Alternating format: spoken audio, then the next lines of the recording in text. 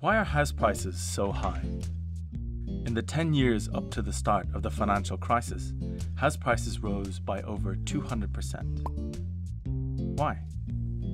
A common belief is that there are too many people, too much immigration, and too few houses to go around. This is a myth. In fact, during this time, for every 4 new people, we built 3 new homes. At the same time, mortgage lending grew by over 370%. So, where did we find all this money to buy houses? When you take out a mortgage, the money doesn't actually come from someone else's savings.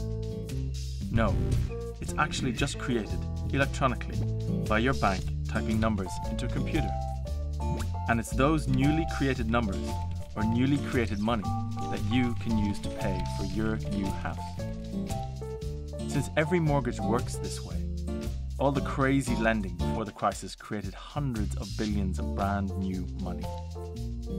And this new money flooded into property, pushing house prices up so high.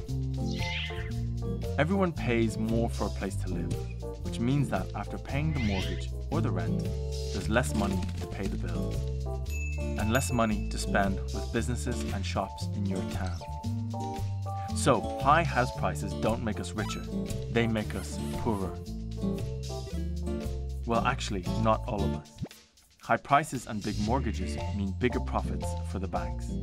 And with an effective license to print money, this guarantees they'll lend too much. So if you want to keep houses affordable for ordinary people, we have to look to the banks and together take away their power to create money for good.